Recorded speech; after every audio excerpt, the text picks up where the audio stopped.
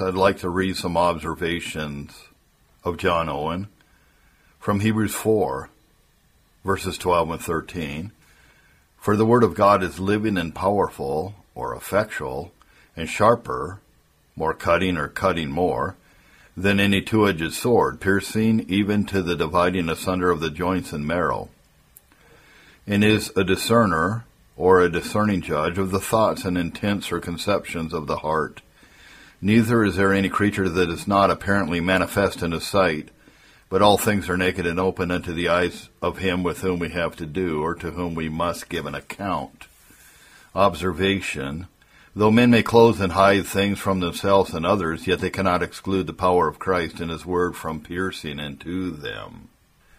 Men are apt strangely to hide, darken, and confound things between their soul and their spirit, that is, their affections and their minds.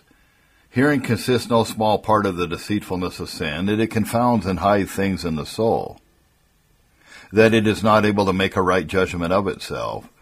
So men labor to deceive themselves. Isaiah 28:15. So when a man can countenance himself from anything in his affections, his soul, against the reflections that are made upon him from the convictions of his mind or spirit, or when he can rest in the light of his understanding, notwithstanding the perverseness and frowardness of his affections, he is very apt to be secure in an ill condition. The first deceives the more ignorant, the latter deceives the more knowing Christian professors. The true state of their souls is by this means hid from themselves. But the power of Christ and his word will pierce into these things and separate between them. He does so as to his, number 1, discerning, number 2, discovering or convincing, and number 3, his judging power. First, let things be never so close and hid, he discerns all clearly and distinctly. They are not hid from him. Psalm 139, verse 4, Jeremiah 23, verse 24. And where he designs to the conviction of men, he makes his word powerful to discover to them all the secret follies of their minds and affections, the hidden recesses that sin has in them, their close reserves, and spreads them before their eyes to their own amazement. Psalm 50:21. So our apostle tells us that by prophesying or expounding the word of Christ, the secrets of men's hearts are discovered. That is, to themselves. They find the word dividing asunder between their souls and spirits, whereon they fall down and give glory to God, 1 Corinthians 14:24 and 25. And by this also he exercises his judging power in men. Let men arm themselves never so strongly and closely with love of sin and pleasure, carnal security, pride and hatred of the ways of God, until their brows become as brass and their neck as a sinew of iron, or let their sins be covered with a fair pretense of a profession. Christ by his word will pierce through all into their very hearts, and having discovered, divided, and scattered all their vain imaginations, he will judge them and determine of their state and condition. By this he breaks all their strength and peace, and the communication of supplies and sin and security that have been between the mind and the affections, and destroys all their hopes. Men are apt to please themselves in their spiritual condition, though built on very sandy foundations. And although all other considerations fail them, yet they will maintain a life of hopes, though ungrounded and unwarrantable. Isaiah 57:10. This is the condition of most false professors, but when the word of Christ by his power enters into their souls and consciences, it utterly casts down all their confidences and destroys their hopes and expectations. Nothing now remains but that such a person betake himself wholly to the life which he can make in sin, with its lusts and pleasures, or else come over sincerely to him in whom is life, and who gives life to all that come unto him. So he slays the wicked with the breath of his lips, Isaiah 11, verse 4. And this is a progress that the Lord Christ makes with the souls of men. First, he discerns himself their state and condition, what is good or evil in them. Secondly, he discovers this to themselves, or convinces them of their sins and dangers, which surprises them with fears and sometimes with amazements. Thirdly, he judges them by his word and condemns them by it in their own consciences. This makes them give over their old security and confidences and betakes themselves to new hopes, that yet things may be better with them. Fourthly, he destroys these hopes also and shows them how vain they are, and hereon they either betake themselves wholly to their sins, so to free themselves from their convictions and fears, or sincerely give up themselves to him for relief. To this purpose, again, it is added that this word of God is a discerner of the thoughts and intents of the heart. That is, one that so discerns them as to put a difference between them and to pass judgment upon them. Observation 5. The Lord Christ discerns all inward and spiritual things in order to his future judgment of those things, and the persons in whom they are on their own account. Our discerning, our judging, are things distinct and separate. Discerning everything weakly, imperfectly, and by parts or pieces. We cannot judge speedily if we intend at all to judge wisely. For we must judge after the sight of our eyes and reprove after the hearing of our ears. That is, according as we can take in by weak means an understanding of what we are to make a judgment upon. With the Word or Son of God it is not so, for he at once discerns all things perfectly and absolutely, in all their causes, circumstances, tendency, and ends. In the same instant he approves or condemns them. The end of his knowledge of them is comprised in his knowledge itself. Hence to know in the Scripture, when ascribed to God, does sometimes signify to approve, accept, and justify, sometimes to refuse, reject, and condemn. Therefore Christ's judging of the thoughts and intents of men's hearts is inseparable from his discerning of them, and the end why he fixes his eye upon them. For this cause is he said to be of quick understanding in the fear of the Lord, so as not to judge after the sight of his eyes, nor approve after the hearing of his ears. That is, according to the outward appearance and representation of things, or the profession that men make, which is seen and heard, but he judges with righteousness and reproves with equity, according to the true nature of things, which lies hidden from the eyes of men. Isaiah 6:3 and 4. He knows to judge, and he judges in and by his knowledge, and the most secret things are the special objects of his knowledge and judgment. Let not men please themselves in their secret reserves. There is not a thought in their hearts, though but transient, never arising to the consistency of a purpose, not a pleasing or seeming desirable imagination in their minds, but it lies continually under the eye of Christ, and at the same instant that very judgment is by him passed on them, which shall be given out concerning them at the last day. Oh, that we could always consider with what awe and reverence, with what care and diligence we ought continually to walk before this holy all-seeing one. And a description that is given of him when he came to deal with his churches, to judge them with righteousness and reprove them with equity, not according to the sight of his eyes or the hearing of his ears. That is the outward profession that they made. It is said that his eyes were as a flame of fire, Revelation 1:14, answerable to that of Job to God, Hast thou eyes of flesh, or seest thou as man seeth? Chapter 10:4. He does not look on things through such weak and failing mediums as poor fell creatures do, but sees all things clearly and perfectly according as they are in themselves, by the light of his own eyes, which are as a flame of fire. And when he comes actually to deal with his churches, he prefaces it with this, I know thy works, which leads away, and his judgment on them upon the account of those works immediately follows after. Revelation 2 and 3. And it may be observed that the judgment that he made concerning them was not only wholly independent of their outward profession, and oftentimes quite contrary to it, but also that he judged otherwise of them, yea, contrary to that which in the secret of their hearts they judged of themselves. See chapter 3:17. So when Judas was in the height of his profession, he judged him a devil. John 6:70 and 71. And when Peter was in the worst of his defection, he judged him a saint, as having prayed for him that his faith may not fail. So does he know that he may judge, and so doth he judge together with his knowledge, and this easily and perfectly, for all things are naked and open before him. So that, observation 6, it is no trouble or labor to the word of God to discern all creatures.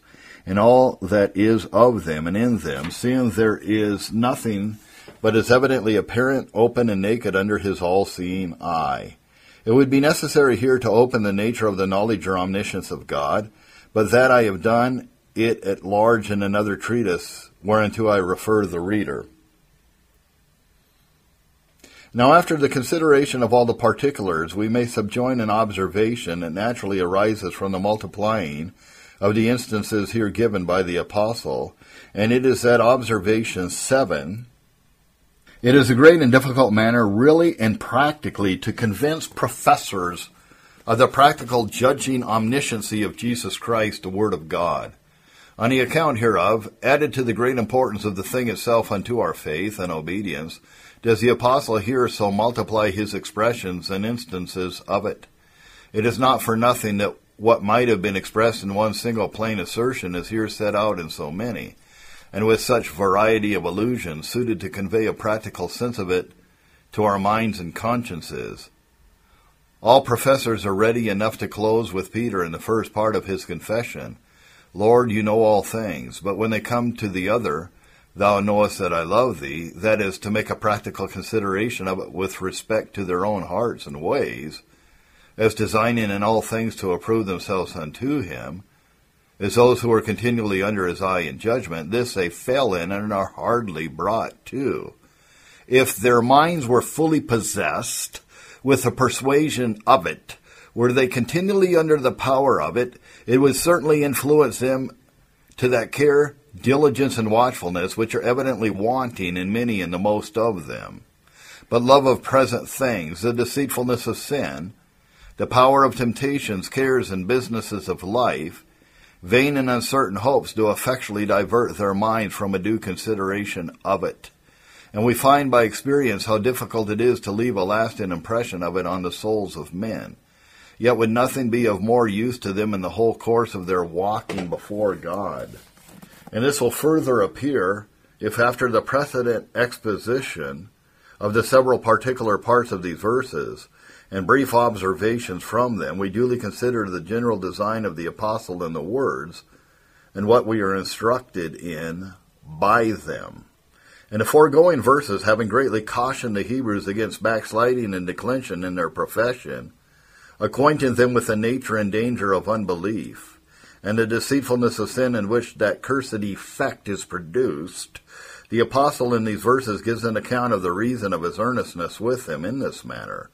For although they might pretend that in their profession they gave him no cause to suspect their stability or to be jealous of them, yet he lets them know that this is not absolutely satisfactory, seeing that not only others may be deceived in the profession of men, and give them a name to live who are really dead, but they also may please themselves in an apprehension of their own stability when they are under manifold decays and declensions. The principles and causes of this evil are so close, subtle, and deceitful, that none is able to discern them but the all-seeing eye of Jesus Christ, on the account whereof he minds them fully and largely of his power and omniscience, whereunto they ought to have a continual regard in their faith, obedience, and profession. Hence we are instructed first, at the beginning or entrance into declension in profession, or backslidings from Christ in the ways of the gospel, are secret, deep, and hardly discoverable, being open and naked only to the all-discerning eye of Christ. Secondly, that the consideration of the omniscience of Christ, his all-searching and all-seeing eye, is an effectual means to preserve the souls of professors from destructive entrances into backslidings from the gospel. Thirdly, the same consideration duly improved is a great relief and encouragement to those who are sincere and upright in their obedience. For the apostle intends not merely to terrify those who are under the guilt of the evil cautioned against, but to encourage the meanest and weakest sincere believer who desires to commend his conscience to the Lord Jesus and is walking before him. And these things being comprehensive of the design of the apostle in these weighty words of truth and wisdom, and being greatly our concernment duly to consider, must be distinctly handled and spoken to. Observation 8. For the first of the propositions laid down, it is the design of the apostle to teach it in all those cautions which he gives to these professing Hebrews against this evil, and concerning the subtleties and surprisals in which it is attended. Everywhere he requires more than ordinary watchfulness and diligence in this manner, and plainly intimates to them that such is the deceitfulness of sin, so various and powerful are the temptations that professors are to be exercised with, unless they are exceedingly heedful, there will be no preventing of a surprisal or seduction into some degrees at least of declension and backsliding from the gospel. There will be some loss or decay in faith or love or works, one way or other. The Asian churches are a sad exemplification of this truth. In a short time, the most of them were greatly fallen off from their first gospel engagements, yea, so far as that some of them are threatened with excision and casting off from Christ. And yet no one of those churches seems to have had the least sense of their own decays. And those in special who had made the greatest progress and fallen away were yet justified by others with whom they conversed, having amongst them an aim to live, and applauded themselves in their condition as that which was good and in nothing blamable. In this state the Lord Christ comes to make a judgment concerning them, as all things lay open and naked under his eye. And a description that is given of him upon his entrance into this work, it is said, as was observed before, that his eyes were as a flame of fire, Revelation 1:14, seeing all things, discerning all things, piercing at one view from the beginning unto the end of all. And he declares that he will so deal with them, that all the churches shall know that he searches the reins and hearts of men, chapter 2, verse 23. And what work doth he make amongst those secure churches? One is charged with loss of love and faith, another of works, a third with lukewarmness and carnal pride, a fourth with spiritual death as to the generality of them, and most of them with various decays and miscarriages, and those such as themselves took no notice of. But his eye, which stays not upon the outside of things, be they never so gay or glorious, but pierces to the secret embryos and first conceptions of sin and declensions, found them out and passed judgment on them in righteousness and equity. Now one great reason hereof is taken from the subtlety of the principal causes of backsliding, and of the means or false reasonings whereby it is brought about. That which is wrought subtly and deceitfully is wrought closely, and is therefore secret and hidden. And the first impressions that these subtle and deceitful causes make upon the minds of professors, the first entanglements which these deceitful reasonings cast upon their affections, if they are not merely transient, but abide upon their souls, there is in them an entrance begun into a defection from the gospel. And for these causes of declensions they are everywhere expressed in the Scripture, and everywhere expressly declared to be subtle and deceitful as number one, indwelling sin is fixed on as the next cause of declensions and backslidings. This the apostle in this epistle charges under the names of a root of bitterness, or the sin that doth so easily beset us, an evil heart of unbelief and the like, with the guilt of this evil. And he himself declares his principle to be deceitful, subtle, that is, close, secret, hidden in its operation and tendency. Hebrews 3:13. To this purpose is seducing, enticing, and craft assigned to it in the Scripture, and it has among others innumerable this advantage also, that being within us, dwelling in us, having possessed itself of the principles of our natures, it can insinuate all its corrupt and perverse reasonings under the specious pretense of all natural self-love which is allowable. This our apostle was aware of, and therefore tells us that when he was called to preach the gospel, he conferred not with flesh and blood, Galatians 1 verse 16. By flesh and blood no more is intended, but human nature is weak and frail. But in and by them the deceitfulness of sin is so ready to impose upon us its own corrupt reasonings, that the apostle, though not meet to entertain a parley with the very principles of his own nature about self-preservation, but this deceitfulness of sin I have handled at large in another treatise. Here only I observe that the effects of this deceitful principle are, at least in their beginnings and first entrances, very close and secret, open only to the eye of Christ. Number 2, Satan also has a principal hand in affecting or bringing about the declension of men from and in their profession. It is his main work, business, and employment in the world. This is the end of all his temptations and serpentine insinuation into the minds of professors. Whatever be the particular instance in which he deals with them, his general design is to draw them off from their first faith, from their first love, their first works, and to loosen their hearts from Christ and the gospel. And I suppose it is not questioned, but that he carries on his work subtly, secretly, craftily. He is not called the old serpent for nothing. It is a composition of craft and malice that has laid him under that denomination. His methods, his depths, his deceits are we cautioned against. Hereabout treats our apostle with the Corinthians, 2nd Epistle 11:3. I fear lest by any means as the serpent beguile Eve, through his subtlety, so your mind should be corrupted from the simplicity that is in Christ. It is true Eve was so beguiled, but who should now beguile the Corinthians? Even the same old deceiver, as he informs them, verse 14. For Satan himself is transformed into an angel of light, namely in his fair and plausible pretenses for the accomplishment of his wicked and abominable ends. He works in this manner by deceit, beguiling the souls of men, and therefore doth his work secretly, closely. For in vain is the net spread before the eyes of any fowl, but his work also lies under the eye of Christ. And number 3, the world also has its share in this design. The cares of it and the deceitfulness of riches further this pernicious work on the minds and ways of professors. Matthew 13:22. By them is the seed of the gospel choked, when they pretend only to grow up with it, and that there is a fair consistency between them and profession. Now, though backsliding from Christ and the gospel be thus distinctly assigned to these causes, and severally to one in one place, to another in another, and that as they are especially or eminently predominant in the singular instances mentioned, and so the effect is denominated from them, this is from indwelling sin, this from Satan, and that from the world, yet indeed there is no apostasy or declension in the minds of any which is not influenced by them all, and they are mutually assistant to each other in their work. Now, where there is a contribution of subtlety and craft from several principles, all deeply depraved with that vicious habit, the work itself must needs be close and hidden, which craft and deceit do principally aim at, as that poison must needs be pernicious, which is compounded of many poisonous ingredients, all inciting the venom of one another. But the Lord Christ looks through all this hidden and deceitful work, which no eye of man can pierce into. Again, the conjunct reasonings of these deceitful principles, in which they prevail with professors to backsliding, are plausible, and by this the malignity of them and their secret influencing of their minds hardly discernible.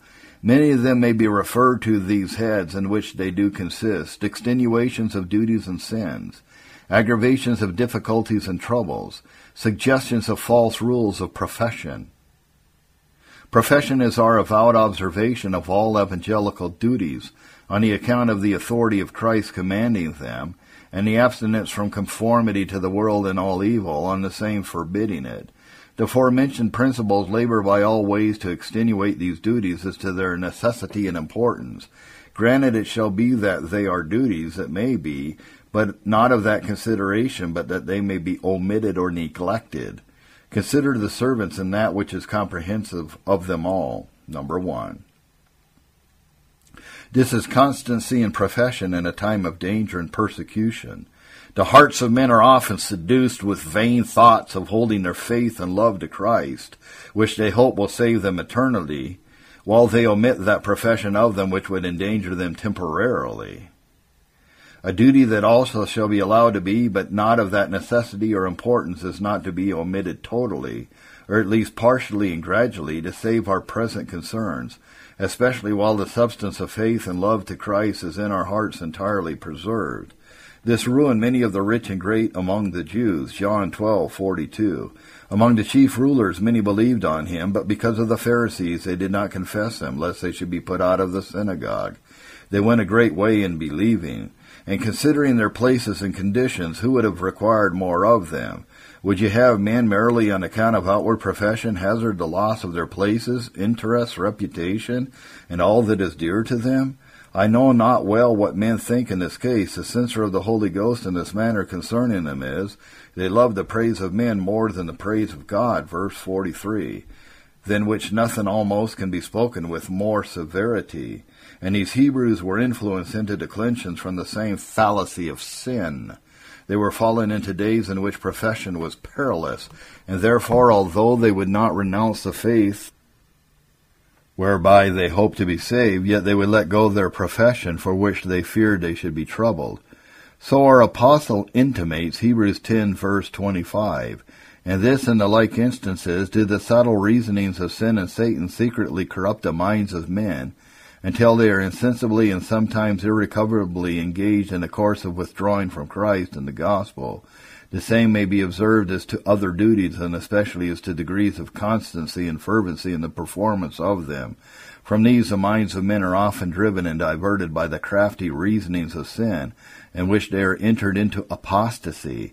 Some of the churches in the Revelation are charged not absolutely with the loss of their love, but of their first love, that is, the especial degrees of it in fervency and fruitfulness which they had attained. Again, by these reasonings, the deceitful principles mentioned to endeavor to an extenuation of the guilt of such evils is lying a tendency to alienate the heart from Christ and the gospel. An instance of it we have in the Galatians. The observation of Judaical ceremonies was by false teachers pressed upon them. They did not once attempt to draw them from Christ and the gospel, nor would they have endured the proposal of any such thing. Only they desired that, together with the profession of the gospel and the grace of Christ, they would also take upon them the observation of the Mosaical rites and institutions. Hereunto they propose unto them a double motive. First, that they should hereby have union with the professing Jews, and so all differences be removed. Secondly, that they should escape persecution, which was then upon the matter alone stirred up by the envious Jews. Galatians 6:12. If both these ends may be obtained, and yet faith in Christ and the gospel be retained, what inconveniences or harm would it be if they should engage into these observances? Accordingly many did so, and took upon them the yoke of Judaical rites. And what was the end of this matter? Our apostle lets them know that what they thought not of was befallen them, and yet was the genuine effect of what they did. They had forsaken Christ, fallen from grace, and beginning in the spirit were ending in the flesh. For under the specious pretenses before mentioned, they had done that which is inconsistent with the faith of the gospel. Yea, but they thought not in the least of any declension from Christ. The matter is not what they thought, but what they did. This they did, and this was the effect of it. The corrupt reasonings of their minds, deceived by the pleas and pretenses mentioned, had prevailed with them to look on these things as, if not their duties, yet of no ill consequence or importance. So were they deluded by extenuations of the evil proposed to them, until they justly fell under the censure before mentioned.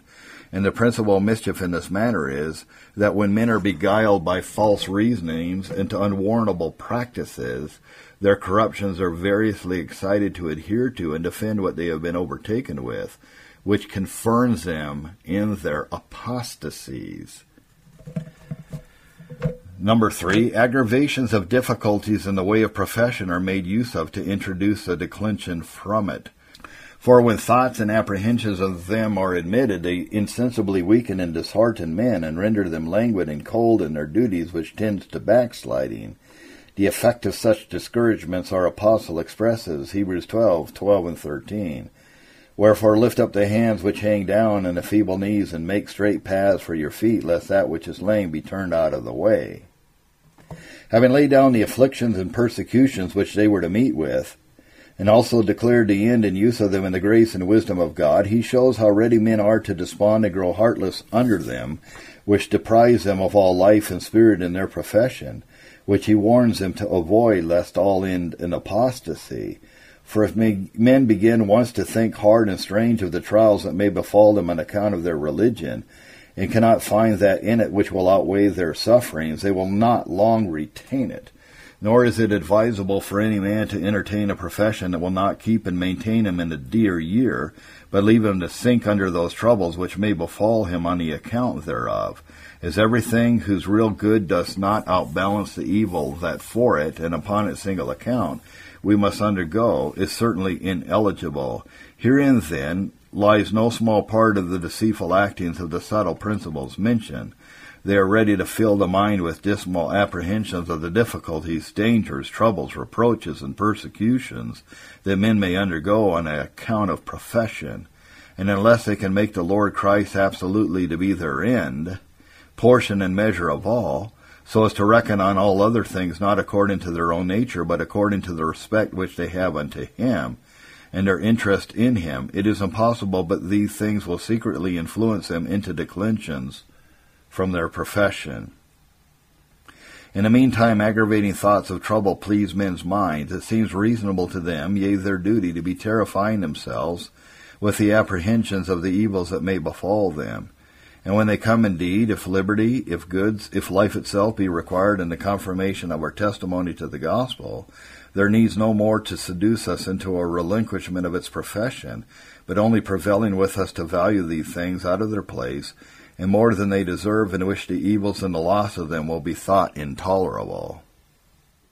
And it is marvelous to think how the minds of men are insensibly and variously affected with these considerations, to the weakening, if not the ruin, of that zeal for God, that delight in his ways, that rejoice in tribulation, which are required to the maintaining of a just and due profession.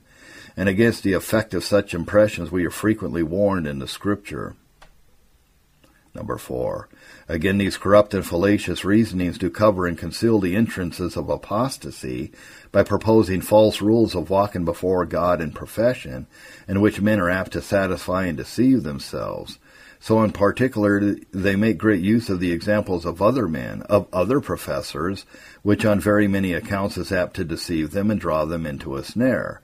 But this head of the deceit of sin I have spoken to at large in another discourse, a treatise on indwelling sin, which I have also narrated in full for the Puritan and Reformed audiobook podcast. Number 2. The beginnings of declensions from Christ and the gospel are deep and hidden, because oftentimes they are carried on by very secret and imperceptible degrees. Some men are plunged into apostasy by some notorious crimes and wickednesses, or by the power of some great temptations, and these it is easy to discover that the beginning of their fall, as it was with Judas, when the devil entered into him and prevailed with him for money to betray his master. And many such there are in the world who for money or the things that end in money part with their professed interest in Christ and the gospel. And if they get more than Judas did, it is because they meet with better chapmen in the world than were the priests and the Pharisees. To follow such men from their profession is like the dying of a man by a fever. The first incursion of the disease with its whole progress is manifest. It is with others in their spiritual sickness and decays, as with those who are in a hectical distemper, which at first is hardly known, and in its progress hardly cured. Some negligences and omissions are admitted, and the soul is habituated unto them, and so a progress is made to greater evils, of which also, as I remember, I have treated elsewhere. Number 3. Revolters and backsliders do their utmost endeavor to hide the beginnings of their falls from themselves and others. This makes the discovery and opening of them to be difficult. By the false and corrupt reasonings before mentioned, they labor to blind their own eyes and hide their own evils from themselves. For in this case men are not deceived unless they contribute to their own beguiling. Their own hearts seduce them before they feed on ashes. And herewith they willingly attend to the delusions of Satan and the world, which they do in not watching against him as they ought. So are they deceived themselves, and when they have made such a progress in their declensions as that which they begin themselves, it may be, to be sensible of it, then do they endeavor by all means to hide them from others, by which means at length they hide them from themselves, and rest satisfied in what they have pleaded and pretended, as if it were really so. They will use pleas, excuses, and pretenses until they believe them. Was it not so with the church of Sardis? Even when she was almost dead, yet she had outwardly so demeaned herself as to have a name to live, that is, a great reputation to be in a good thriving state and condition. And Laodicea, in the height of her apostasy, yet persuaded herself that she was rich and increased and wanted nothing, and knew not, as this expressly testified, that she was poor and fallen under the power of manifold decays. From these and the like causes it is that the beginnings of men's backsliding from the gospel are so secret and hidden, as that they are open only to the all-seeing eye of Jesus Christ, which our apostle here minds these Hebrews of, to beget in them a watchful jealousy over themselves. A reading from John Owen's exposition of the Epistle to the Hebrews on Hebrews 4, verses 12 and 13. Still Waters Revival Books is now located at puritandownloads.com. It's your worldwide online Reformation home for the very best in free and discounted classic and contemporary, Puritan and Reformed books, MP3s, and videos. For much more information on the Puritans and Reformers, including the best free and discounted classic and contemporary books, MP3s, digital downloads, and videos, please visit Still Waters Revival Books at puritandownloads.com. Still Waters Revival Books also publishes the Puritan Hard Drive, the most powerful and practical Christian study tool ever produced. All thanks and glory be to the mercy, grace, and love of the Lord Jesus Christ for this remarkable and wonderful new Christian study tool. The Puritan Hard Drive contains over 12,500 of the best Reformation books, MP3s, and videos ever gathered onto one portable Christian study tool. An extraordinary collection of Puritan, Protestant, Calvinistic, Presbyterian, Covenanter, and Reformed Baptist resources. It's fully upgradable and it's small enough to fit in your pocket. The Puritan Hard Drive combines an embedded database containing many millions of records with the most amazing and extraordinary custom Christian search and research software ever created. The Puritan Hard Drive has been produced to assist you in the fascinating and exhilarating spiritual, intellectual, familial, ecclesiastical, and societal adventure that is living the Christian life. It has been specifically designed so that you might more faithfully know, serve, and love the Lord Jesus Christ, as well as to help you to do all you can to bring glory to His great name. If you want to love God with all your heart, soul, strength, and mind, then the Puritan Hard Drive is for you. Visit puritandownloads.com today for much more information on the Puritan Hard Drive and to take advantage of all the free and discounted Reformation and Puritan books, MP3s, and videos that we offer at Still Waters Revival Books.